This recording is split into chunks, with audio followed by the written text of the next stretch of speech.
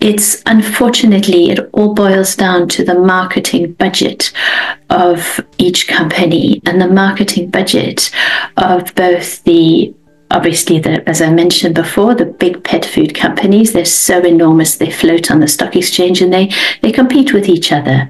There's the three huge ones. There's Mars Pet Care that owns veterinary practices, but obviously it owns Pedigree, it owns Iams, owns Whiskers. Then we've got Nestle that owns Purina, but they also are part share in IBC, which owns they have shares in about 2,000 veterinary practices in the UK. And then we've got Colgate-Palmolive, which owns Hills.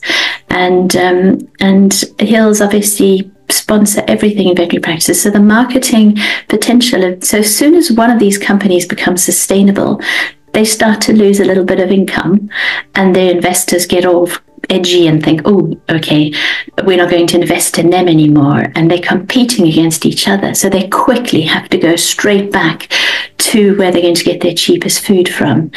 And as far as the raw meat industry goes, absolutely, their marketing budget is so enormous.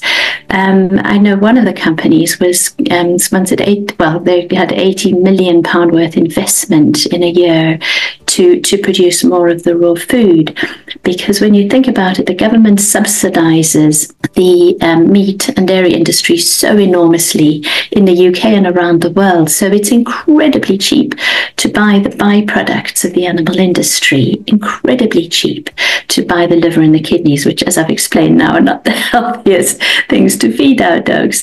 And anybody can just unfortunately grind it up and sell it as raw food. But it's become an industry that, because of this, the marketing power, and obviously